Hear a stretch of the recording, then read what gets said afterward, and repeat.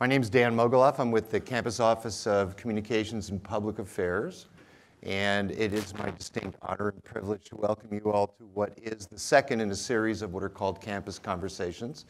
The first was just a while back with the campus's CFO, Rosemary Ray, and in the future we'll also be welcoming Vice Chancellor Administration Mark Fisher and Chancellor Carol Christ. But today it is my distinct honor and privilege to welcome Paul Alivisatos, who is the Executive Vice Chancellor and Provost for the Berkeley campus. I'm going to give a really brief introduction. Paul will sort of help set the table. I have a few questions that I have in my back pocket, and then we'll be taking questions that come from you, the members of the audience today.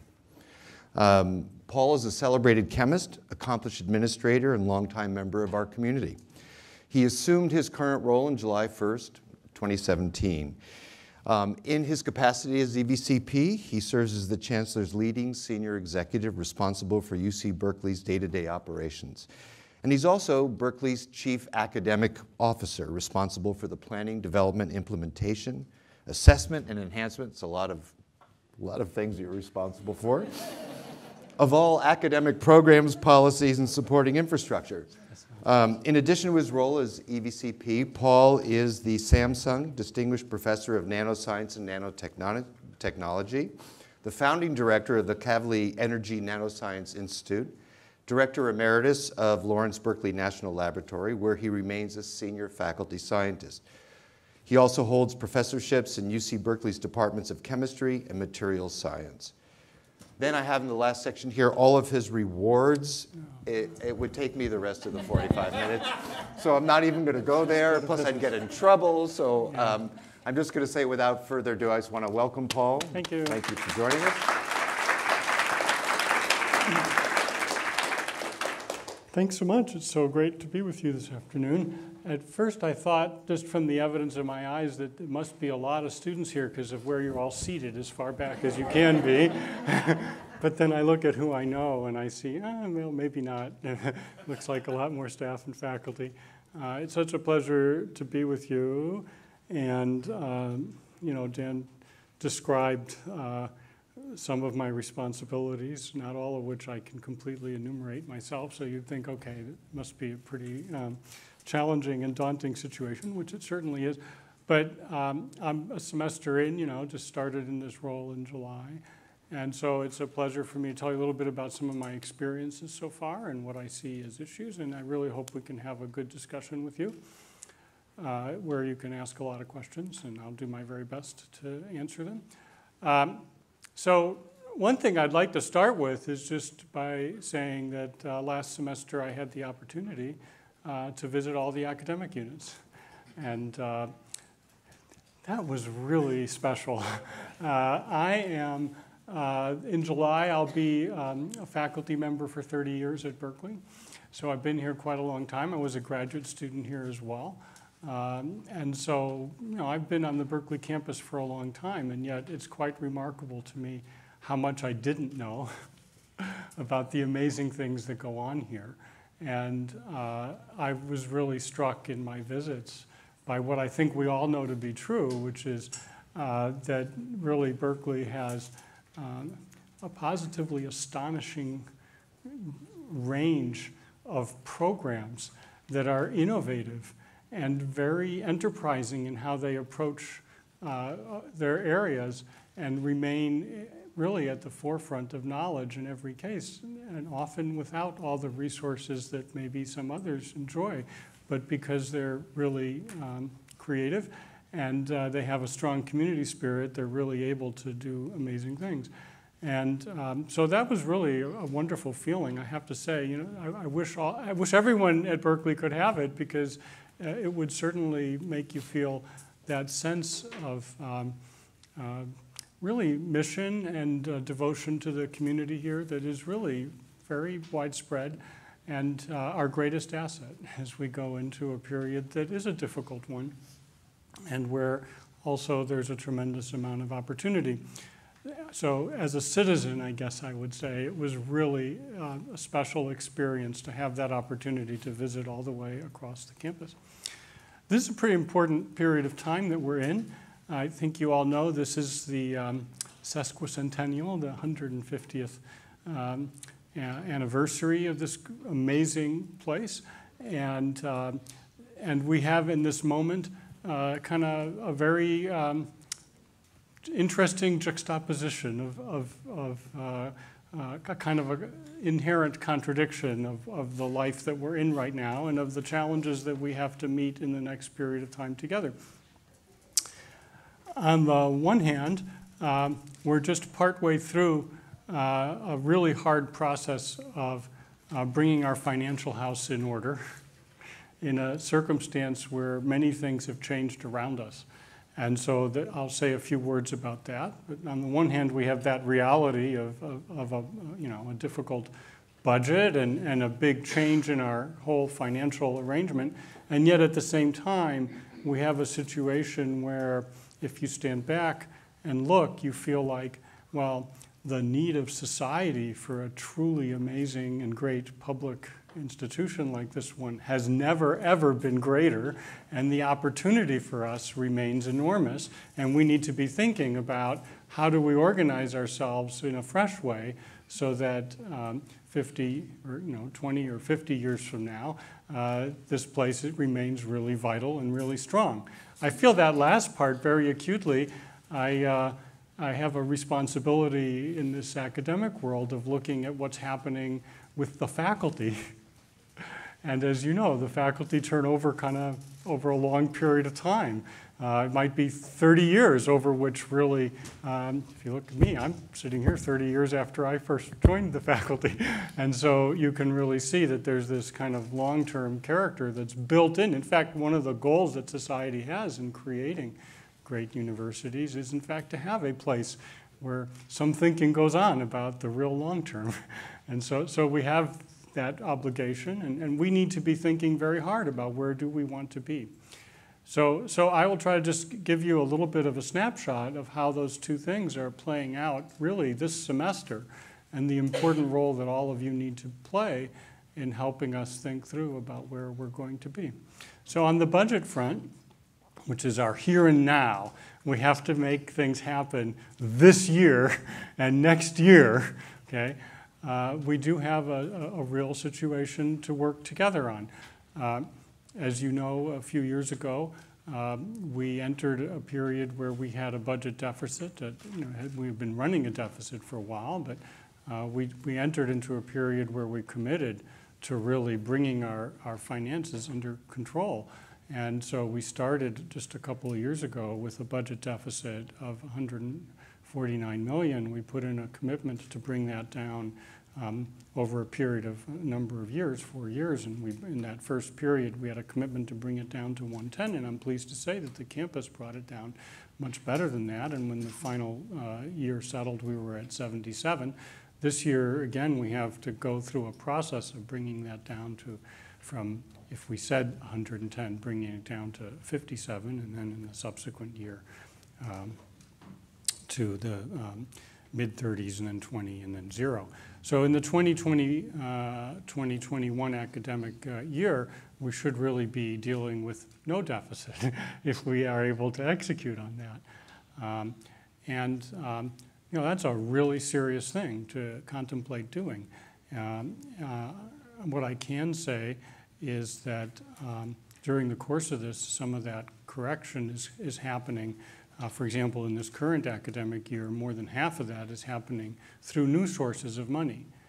And we're going to have a discussion around what we mean by that, new sources of money, because we can think of it strictly as a revenue discussion, but we can also think of it very much in terms of what it means about what we're trying to grow and what we want to do in the future and how we want to interact with society. But I can say that at least in this current fiscal year, half of that deficit will be made up by new sources of money, and hopefully in the next coming years, a larger and larger fraction of that, that's how it will be. So that's incredibly important, and what I can say is that our ability to stay to that timetable, it's within sight, it's just it's hard, but it's a couple of years away, really, where we could be talking about a situation of financial stability, and one where we can make a pivot towards really seriously contemplating what we want to do in a different kind of arrangement, a different kind of fiscal environment. And one thing I can say is I'm absolutely convinced that we need to stick to that timetable. We can't stretch it out further. And there are challenges. There are constantly challenges in trying to do that. For example, we did have the state not come in at the 4% increase which it had pledged, and instead of 3%, which corresponds to $7 million. And that shows up in our budget as a new uncertainty for us. And likewise, there are questions around, well, will the legislature invest more, or will we be enabled to have, in lieu of that, if that doesn't happen, can we have some tuition support? You know, we're in a difficult circumstance where, for example, the tuition for next year isn't even going to be decided by the regents until May. So a student might have to decide whether to accept admission or not even knowing what their tuition bill would be. So we have to operate inside that environment, and I guess what I would say is I think we really have to hit our budget numbers regardless of those uncertainties. What I can say is I think we will do that, and that we have a path to doing that is a sensible one. But we have to pay close attention to it, and we have to be successful at doing it. At the same time, as I mentioned to you, this is a year that marks our 150th, and the Chancellor, I think, has helped us very much to think about where it is that we want to be going forward. She started a strategic planning process. I hope you've all heard about it. It's ongoing. It's a very close collaboration with the Academic Senate and with engagement with staff and students in a lot of different forums. And over the course of this semester, we really will be talking about many of our ideas of where do we want to be and where do we want to be in 10 and 20 years. And those are very fundamental. So that discussion around strategic plan is really, if you like, it's trying to address some of the core issues like people, places, dollars, and ideas, okay? Things that this university all really has to care about. So we have working groups that are thinking on the ideas front about what are the grand challenges, what are the ideas that really are ones that Berkeley wants to leave a mark on at a larger scale. We have a society that's struggling around issues of democracy, civil society, free speech. What does it mean to be human? We have a situation where we know there are phenomenal advances taking place in brain and mind, in artificial intelligence, in robotics, about how we will be thinking, how people will be employed, what their jobs will be like, all of those components of things. So there are many ideas around topics of grand challenge that this community needs to have some articulated planning around in order to be successful. And when we talk about our people who are here, I really think it's vital that we think about the enormous changes taking place in education, in higher education today, that all of society needs to be thinking about. For example, what is a great undergraduate education? There's some things about that will never change. We want our students, of course, to learn how to have a life that emerges from values, how to have certain core ways of learning that don't change. And yet, all the other changes I described to you that are happening in society mean that students want to have more experiential learning. They want to have more learning not just within one discipline, but in the context of problems that they really care about. We have to change how we organize ourselves to do that. We have more master's degrees students this year, or at least an equal number, maybe a little bit more, than we do PhD students. That's a profound change. Suddenly, all of these students who have completed undergraduate degrees, whether here or elsewhere, find themselves needing to know more because the complexity of human knowledge is changing, because the nature of labor markets are changing.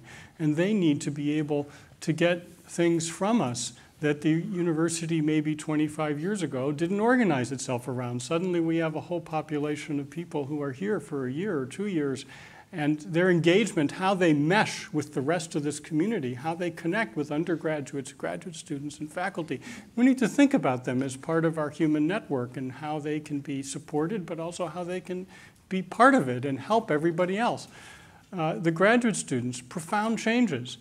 For example, it's always been that PhD program about learning how to create new knowledge, but their opportunities now, a society needs people who can create new knowledge to have a level of versatility that maybe they didn't need to have 10 or 20 years ago. So we have to structure the PhD program in a way that offers them those kinds of things. There will also be in the strategic plan a lot of thinking about dollars. How does money flow into a great public university like this? We know it's not going to be the same way. It's not going to be that the legislature is going to send us one sum of money that then gets dispersed throughout this complex organization. In fact, we're going to have an environment where many different actors in society, philanthropists, alumni, corporations, non-government organizations, foreign governments, all kinds of people care a lot about what happens here, and they want to be involved, and they will be involved supporting things that they find interesting. And so that's going to change the financial picture of the university. How do we maintain the broad range of academic work that goes on when some subjects are ones that maybe can generate a lot of financial support because they're so immediately connected to a societal need? But we're here for 30 and 50 years. We better make sure we're supporting the ideas that are required for the long-term future. So we have to rethink our whole financial structure. So I hope that you can see how complex and how interesting the set of problems that we have are. And I guess if there's one thing I would like to leave as a thought in just my early comments, it's that the two are linked with each other. The financial challenges of today and our vision for where we want to be are very much connected. And in fact, the one way we're going to solve the problems that we might have around today's budget is around really having a serious discussion about what our best ideas are about where we want to be, and thinking about how to grow in those directions. That's going to get us the financial picture that will give the kind of stability we need so that a great public university can remain that way for a really long time. That's my intro. So we're about to move into the Q&A portion. For those of you who are standing in the back, we have loads of seats up here. Neither Paul and I have ever jumped into a mosh pit. You have nothing to worry about. Come on up and join us. Have we already collected the... Okay, so if you have questions, please pass them out. No, we're on the cards. Write them down on the cards. And if you could pass them to the outside end of the aisles. Yeah, the outside. If you could just pass those cards down to the outside end, people are going to come along and pick them up.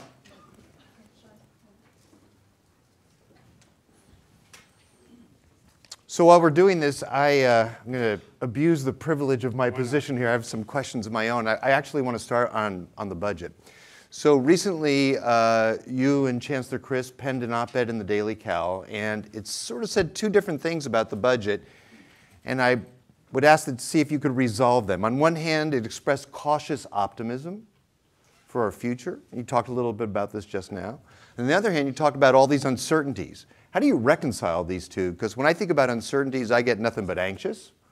And when I think about cautious optimism, it usually means there are not too many uncertainties. How do you think about it, and how do you reconcile those two?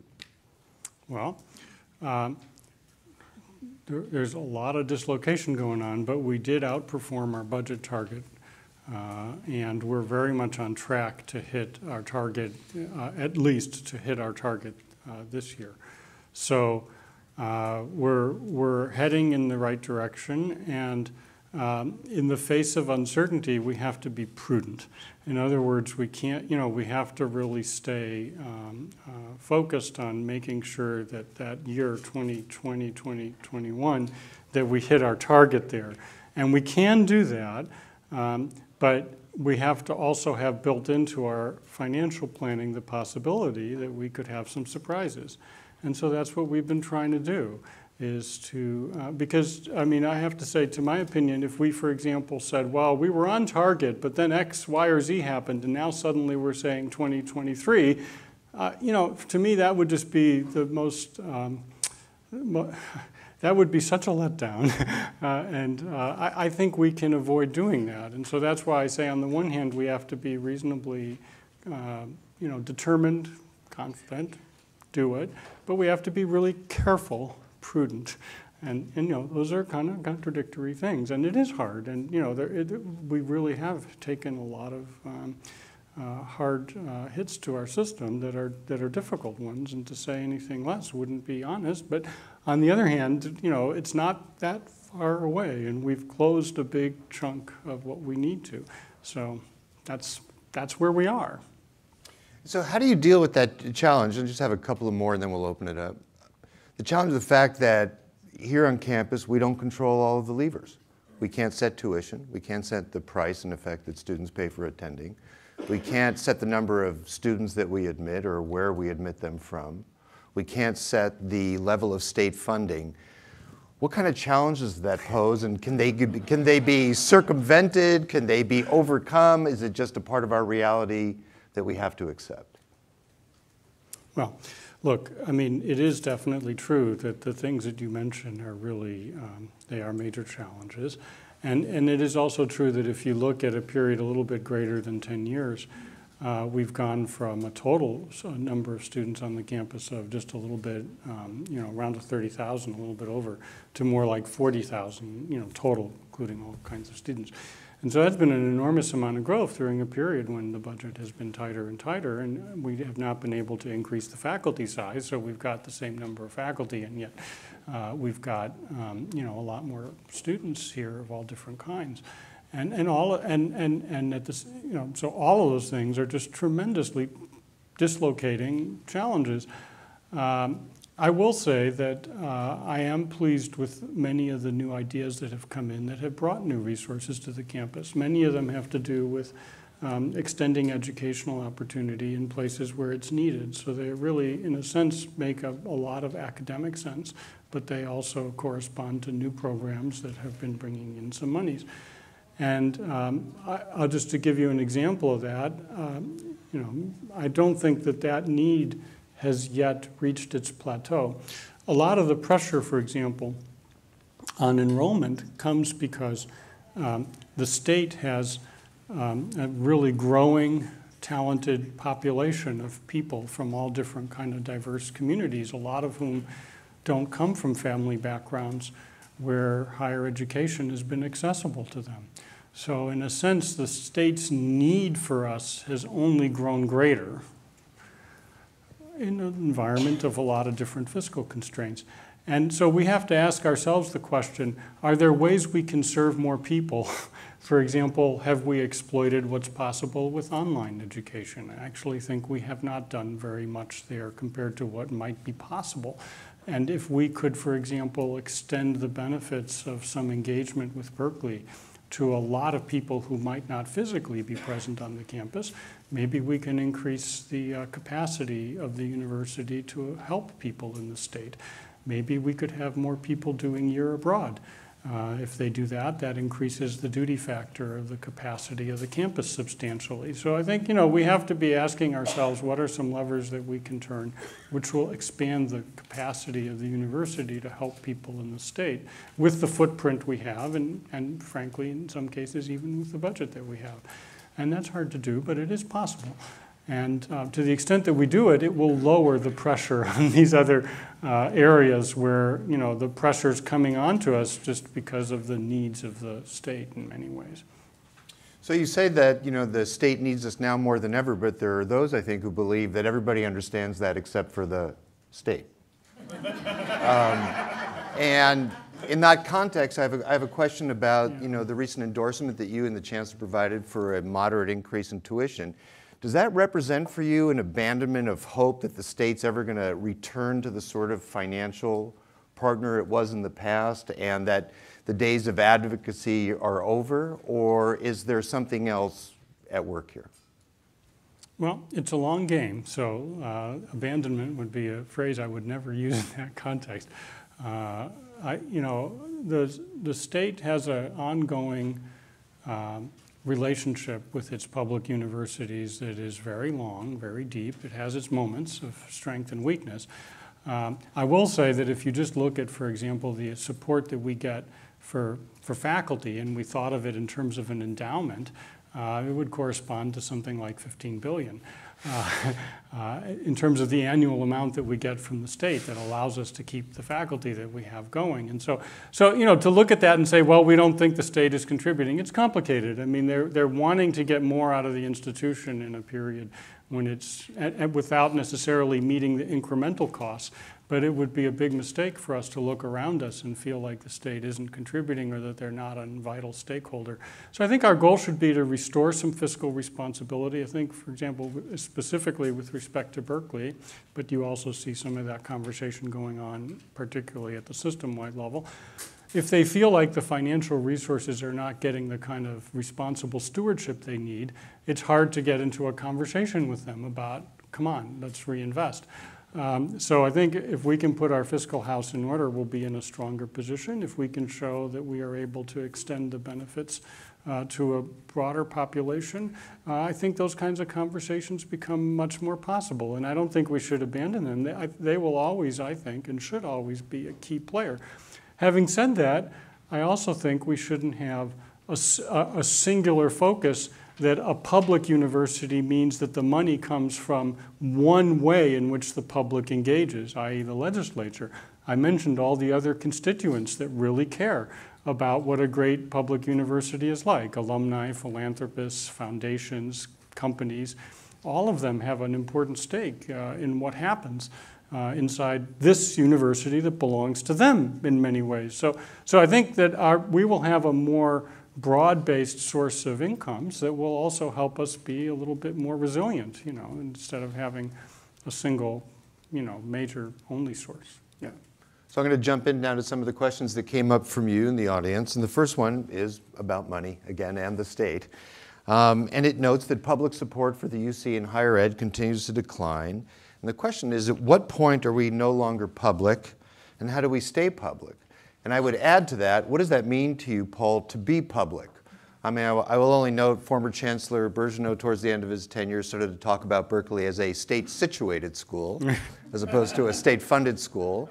I think our budget, we're now down to about, what, 10, 11, 12% of the budget is state-supported. So what makes us public, and how do we stay public? Well, first of all, let me say that there is an ethos that makes us public, and it has to do with an ethos of public service and with a vision for how each of us who comes here thinks about something greater than ourselves, which is how to help society to be a better place. And that's a way of thinking that I think is embedded in the culture very, very, very deeply. So we can look for a big, there is a big transformation going on in the flow of dollars into the university and how that supports what goes on here. But I think the fundamental underlying cultural ethos that is inside this place about service, about access with excellence, about comprehensive excellence, about believing in the benefit of knowledge about, and if there's one thing that I've experienced with Berkeley over all the years I've been here, there's certain cultural characteristics like relentless questioning of everything that are really wonderful Berkeley attributes that don't go away very easily. So that to me is what defines us in a sense. And certainly, we need to try to turn back that discussion with the legislature. We need to be very focused on it. You asked about the tuition issue. Look, I would love it if the state decided to really, invest again in a significant way and start to increment its investment in the public university. Perhaps that will happen. But absent that, we need to all have a conversation about how everybody can contribute. And the students, in fact, in some cases can contribute in a way that protects the students with low income. In fact, they will get that monies through financial aid, but will bring resource that they can bring to the table. If we don't have these other kinds of investments, that's one of the things that may be necessary in order for people to be able to graduate on time, get through the gateway courses they need to, and so on. And that's a discussion. I mean, it's an uncomfortable one, but we have to have it. So we're going to leave the budget just for a second and move over sort of the academic side of the house, if you will. And the question here is, besides enhanced awareness of the array of creative and innovative programs, what were some of the takeaway messages from your listening tour of academic units? What did you come away with feeling, understanding, knowing, and thinking about? Mm-hmm. Well, I learned an awful lot of things about the specific areas that were going on, which I didn't know, and which were very, very helpful to me because of the, I need to be able to understand what are the big issues for those different disciplines today in terms of academics. But there are some larger issues there. The faculty size, having stayed constant for a long time, has put enormous stress on the system. So, we are working really hard. I believe you'll start seeing already in this next academic year some of our progress in growing the size of the faculty. It's going to be done through philanthropic support, and it will be modest over time, but we have set a target to grow it by 100, and there are a number of disciplines where, in fact, we're a little bit subcritical. And part of that has happened. I'll just, point out an obvious academic trend that I think we all know of. It's very exciting to see the advent of data science transforming huge numbers of academic disciplines. And suddenly we have very large numbers of students who are majoring in sociology or history or chemistry, and who need these tools of data science all of a sudden. And so that's led to this kind of giant change in where people are getting instruction from and where they need it in the future and so on. And that's led to a situation, I think, frankly, where some disciplines have kind of lost some of the critical mass among the faculty that they need in order to sustain things. And so we have to redress that, and I think the data science activities that we're planning and talking about will do a tremendous amount, not only to make sure that the academic disciplines more broadly are able to be having the right numbers of faculty, but also, frankly, to address issues like inequality and inequity of access to the ability to learn about things like computer science and data science, which frankly, because College of Engineering has been so impacted in its enrollment, many people, you just look and you can see the diversity out in the workplace, in the commercial workplace, has been so poor. Berkeley is going to be able to play a really big role in that area by creating these new data science majors and minors that are going to let a lot of students from different backgrounds and from different academic interest levels, to interest areas, to come in and get those tools and then go out into the workplace and hopefully diversify what has been a really not very well diversified sector of the economy that's growing so fast. So those things are connected, and I learned how much that stress on the system has been really playing a big role. And certainly also, I think, there's been a huge dislocation around the financial model that has played out in terms of affecting the services and how we deliver them, and people are really frustrated with those things. And so we have a lot of work to do to try to get those things back on track. I mean, it's a project, good project, but a real one. Yeah. So that offers sort of a segue to the next question, which is, what is your vision of great undergraduate education? And I'd also note, people probably read in the paper, they just announced a new president for Harvard. And the new president, one of the key things he sort of put before himself was confronting this eroding support for the very value of an undergraduate education in today's economy, in today's country, and a deterioration of confidence among the public in what we do and what we offer. So what's your vision? Where do you think we're going in the largest sense when it comes to undergraduate education? Okay, well, thank you. I'm so grateful for getting a question like that. Look, first of all, let's remind ourselves that there are really an undergraduate education is helping a human being to learn how to learn what we know already in a broad way, to really be able to access knowledge themselves, and to be an active learner, not to just be a kind of passive learner. And I think if there's one thing we know about the society we live in, it's that what a student graduating today, what they're going to be doing in 30 years is going to look nothing like what they're doing today. So if there's anything a young person would need today, it's to learn how to learn, not to have just learned a specific thing. In that sense, yeah, there is a disconnect. There are elements of society that don't seem to quite, grasp that profound change and want to convert all, universities into a kind of trade school, which I think would be the last good outcome for people who need to be able to develop over the entire course of a career. But, let me be very specific as we talk about our undergraduate education. In my own thinking, and this will develop hopefully in a strategic plan with all the community input, but I can say personally, I've come to be thinking of it as really that there might be three sets of issues for our undergraduates today, which I'll call all linked together. Let's say Thrive, Launch, Discover, okay? So first of all, in my tour, another thing that I learned, which is still, I just can't, wrap my head around it entirely, although so many of you live with this every day, there are a lot of students, not just undergraduates, but also graduate students, and even, of course, also staff, whose basic needs are not met. I mean, because of the housing crisis, they're not able really to be housed properly, and they have issues getting enough food. So, I mean, I think if there's one thing we have to do in an undergraduate initiative, it's to try our utmost to establish conditions where there's a sufficient degree of housing and where there's people have a baseline of needs met so that they can be in a position to learn. And I think that's got to be front and center of our campaign that's going to start, next year. On the launch front, we have to redouble our efforts to say that students in those first 18 months really get the kinds of early experiences that they need to get their gateway courses, to not be blocked in areas that they need to get through, and we're having a lot of trouble doing that.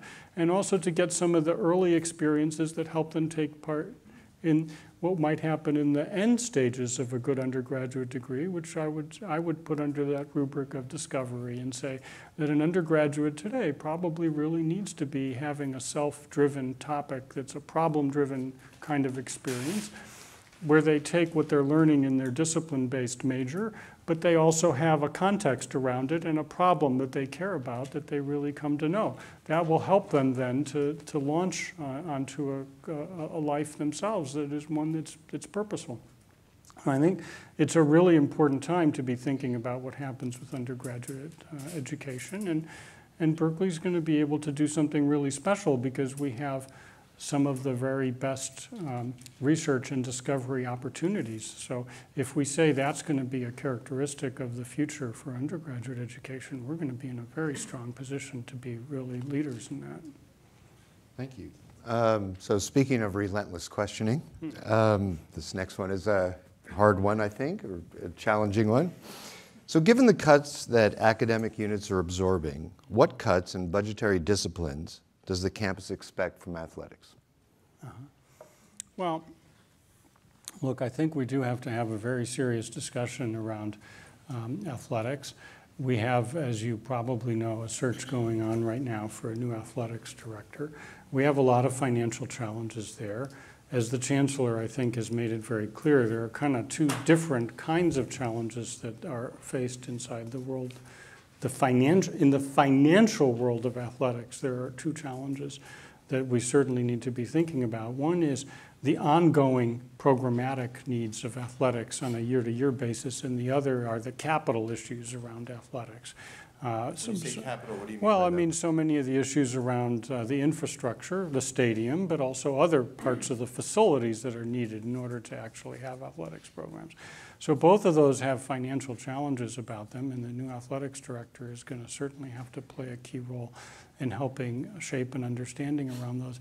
I do want to add one more thing onto this, though. Just now I'm giving my own observation here, which is that I do think our community also needs to be engaged in a discussion about what do we really aspire for student athletes.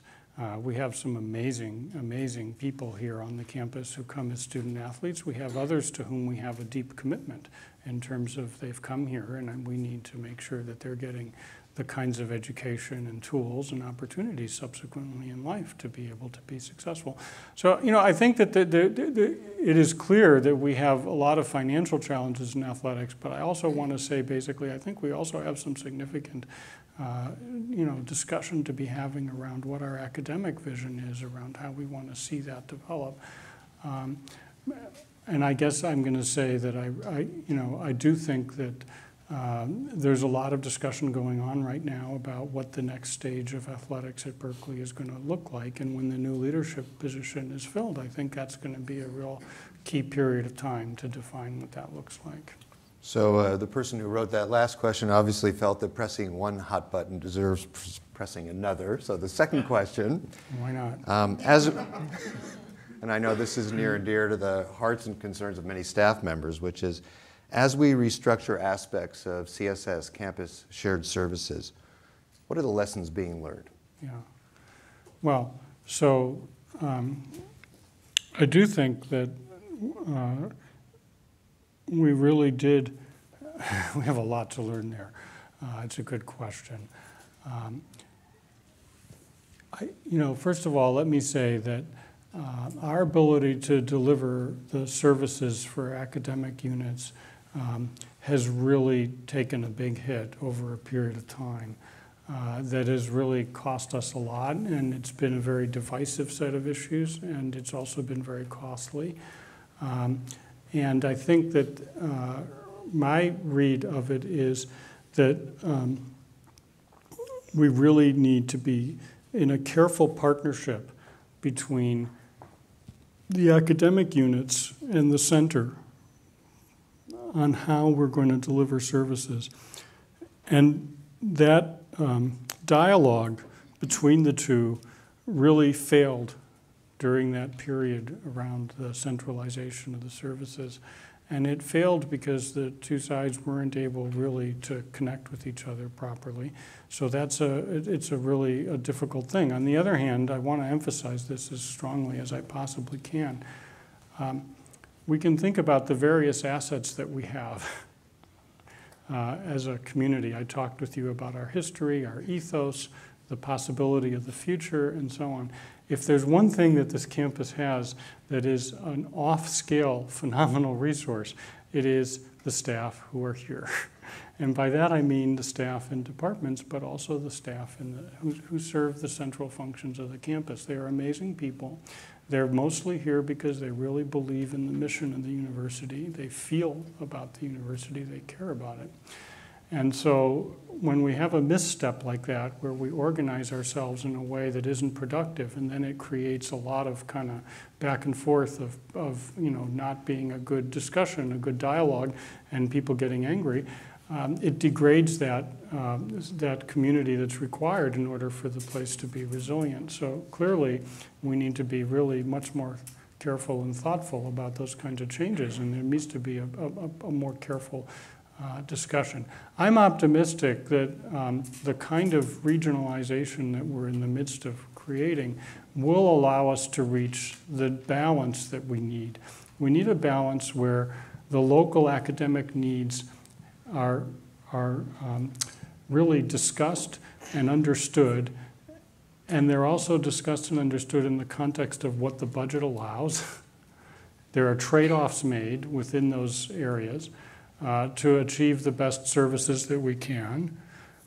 But whatever happens in that local area should not end up, by specializing to such a degree, imposing costs on everybody else that's not in that region. And I think that the regional size entities that we're talking about will be well-sized for doing that. We have an existence proof with what's gone on in College of Engineering and having added also environmental design in the iSchool.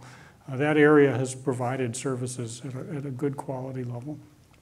And so we're seeking to emulate that, and I think we're going to have a partnership there between the academic units and the center in order to try to get the service level right. And we can't afford to have a lot of churning or back and forth where we're not really trying to be problem solvers and to get to where we need to go on that. So it's not a good chapter in our kind of organizational history, but we can learn from it, and I tried to say what I thought are some of the lessons. Thanks. The next question is going to slightly different territory. It has to do with faculty, and I think it raises a subject that I'm not sure everybody is even aware of at the moment, and that is this. Whoops, I got the wrong one, sorry.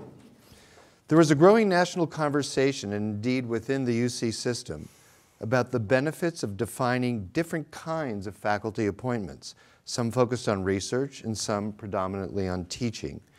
Do you envision exploration in this direction for Cal?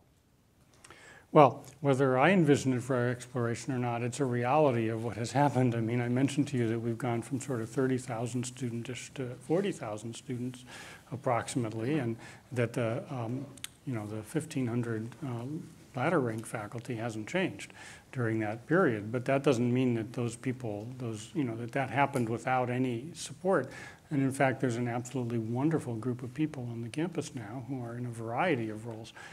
In fact, I would say that if we really take that conversation or take that area apart a little bit more, what we'll find is that many of the discussions we're having are around how the way in which society interacts with the university is becoming they're becoming more intertwined. The university isn't kind of this thing that's kind of separately walled off, people come in and then they go out. It's become a much more interactive place. People come in for different periods of time. They come in for a couple of years to get a kind of training and they go back out. They start their company here and then they come back in later on. And so there are so many things now that are much more interactive than they used to be. What that means is that we actually need to also have people on the faculty or teaching here who have experiences that are not conventional academic experiences. So we might see that going on in a variety of places around the campus. It might, obvious places might be things like public health or social welfare or law or, any number of places. But even in other disciplines, we can see that happening. That might be more, ones where we didn't think of that in the past. And so I think that we should really be having a discussion around what are the kinds of experiences that people who are teaching here need to have. What are the kinds of things that they do? And to say that there's a monochromatic one that's strictly, around somebody who is doing research may not completely describe the full range of what we need in order to provide the academic environment that's needed. So that's a topic I would say we have to have. And I also think that there is a range of probabilities that somebody will be really good at different things, and we probably need to balance that off as well in terms of the teaching and research and other such things. So it's a fact that it's happening. It's a national phenomenon. And I think that we should be open and also thoughtful about how we make sure that people with a variety of experiences, talents are here, and that we honor all of those people and treat them with the kind of respect and kind of opportunities that they deserve.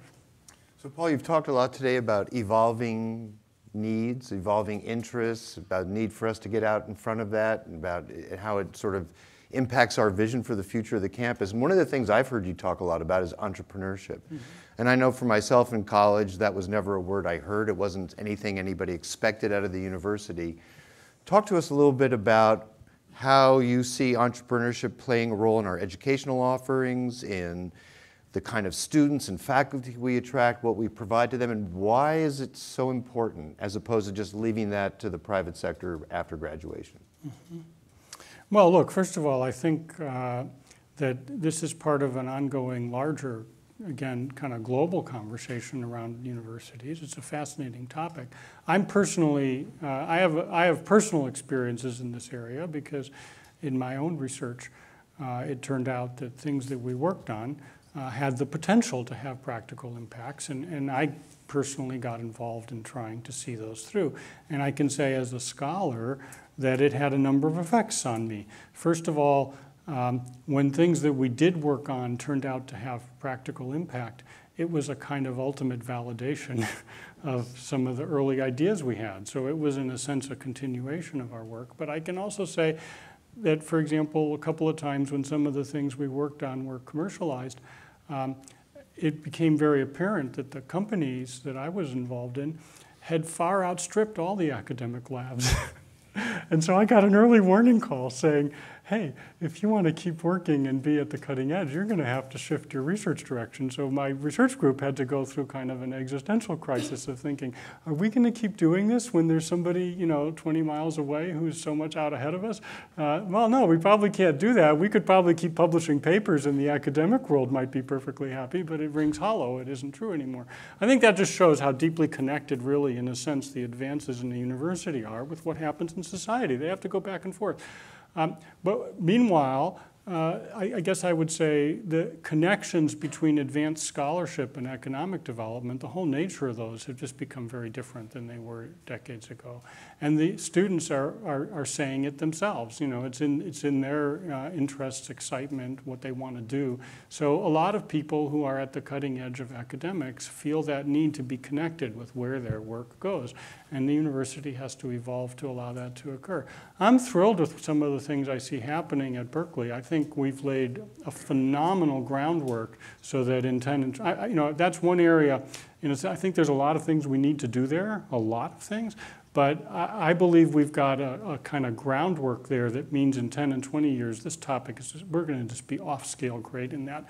And all you have to do is go to the two sides of campus, go as you're heading to the BART, take a look and see that Skydeck sign up there. And that's incredibly exciting what happens inside that place. And if you go to the other side of campus, where there used to be a photocopy place, it's now the house, student-created incubator. Just walk into that place. Don't even go past the reception. Just stand there for 30 seconds and look and see what's happening, and you will feel good about our future. I mean, the Berkeley kids are inventing the future, no matter what we do. It's just phenomenal what's happening. It is just phenomenal. You can't miss it. So it's happening, and we need to do a number of things to help it along, and I think it's just wonderful. Great. I think we have time for one more question before we close it up, so I'm going to bundle two together. This one actually comes from a student, says, I'm graduating in May and would like to help solve challenges faced by the university in the future. What organization can I join as an alum that have a say in big decisions here on campus? And I'm also going to bundle that with a question for somebody else who wants to know, how do we get involved with Sacramento? So people who are interested in contributing and supporting the university's cause and having a voice in sort of what our future is, what would your advice be? Wow, I'm going to start crying now. Yay! Thank you for asking that question. Look, that's terrific. And, one thing I would urge you to do if you're willing to is, I don't know what your major is while you're here, but I will say that whatever college or school you're involved in, that they have a pressing need to be involved in a discussion with you about what it is you're doing and where you're going and how you're going to be successful in the future. And they would love to have a deeper ongoing engagement with you. But we do have a lot of ways through our alumni relations group from them to stay engaged with the campus while you're out there. This past weekend on Saturday, I had the wonderful opportunity to be with a group of class campaign leaders. There was the class of 1968. Imagine the class of 1968, the 100th class of Berkeley, the class that Mario Savio matriculated in, the class that's going to celebrate their 50th anniversary on our 150th. So there was a group of amazing people. They've been involved with us for 50 years after they graduated. And they were helping make this place really have a brilliant future. So get involved in your class campaign through the University Development Group, because even now it's not too early to be planning for your 5th anniversary, your first anniversary, that class campaign that happens, and helping us keep track of your classmates and being involved in helping us think that way. That group was really very deeply thoughtful about how experiences at Berkeley are changing. And how excited they are, at this stage in their life about helping us think about what will be next. So thank you for the question, and go Bears.